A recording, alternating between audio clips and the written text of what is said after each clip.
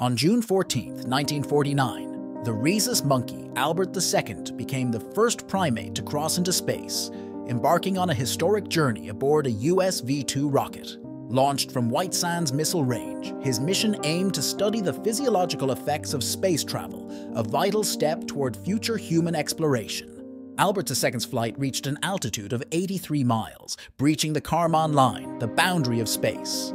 Equipped with sensors, he provided crucial data on heart rate and respiration, offering insights into how living organisms might endure the rigors of space.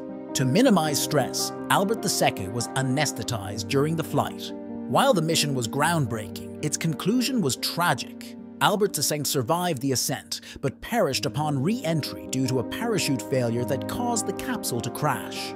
His sacrifice marked a pivotal moment in space exploration, underscoring the importance of non-human pioneers in unlocking the mysteries of the cosmos.